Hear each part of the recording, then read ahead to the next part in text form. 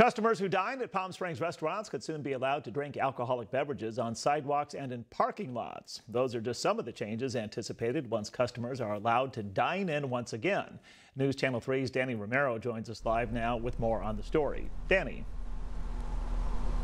Tom, I spoke to Mayor Kors earlier today, and he says it'll look a lot like Europe, where restaurants serve customers on closed streets or alleys.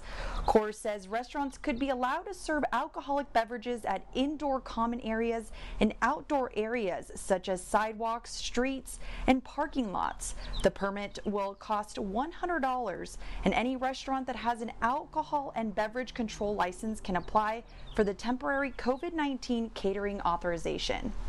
So it has to be immediately adjacent to the restaurant, and it has to be done the way they would serve on their own patios.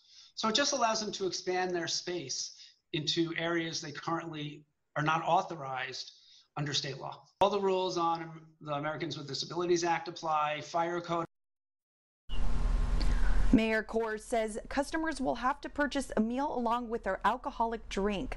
The Palm Springs City Council is expected to review the details on the plan at their meeting May 21st.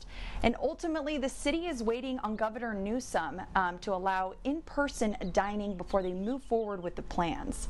Reporting live, Danny Romero, News Channel 3. All right, Danny, thanks a lot for that report from home tonight, practicing social distancing. Danny, thanks a lot for that.